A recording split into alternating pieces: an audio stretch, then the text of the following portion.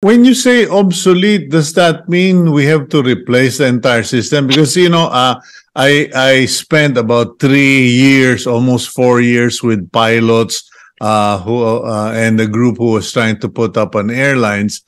And one of the things I learned about the aircrafts and airlines, hindi ito yung klase na, sige, pudpud na yung isang gulong, palitan mo na muna yung isa, or yung isang bumbilya, punde, palitan mo yung, you replace sets, you replace systems, etc. With your facility, are we talking parts or are we talking systems? You're correct. We have to we need the software upgrades and we need hardware upgrades as well.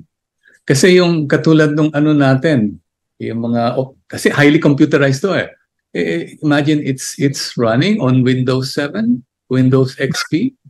So it might not be compatible kasi nga ang tagal bago natin na place on na operationalize ito. And the parts were procured the time that I think the contract was, was signed. Buhay pa si Steve Jobs. So, ganun ho. Yung sabi sa amin, if we're actually due for 2 software upgrades, na it should have been done in 2020 up to now, 2. Yeah. Ito, sabi nila, it will still operate, but moving forward, succeeding upgrades will not be compatible with the hardware.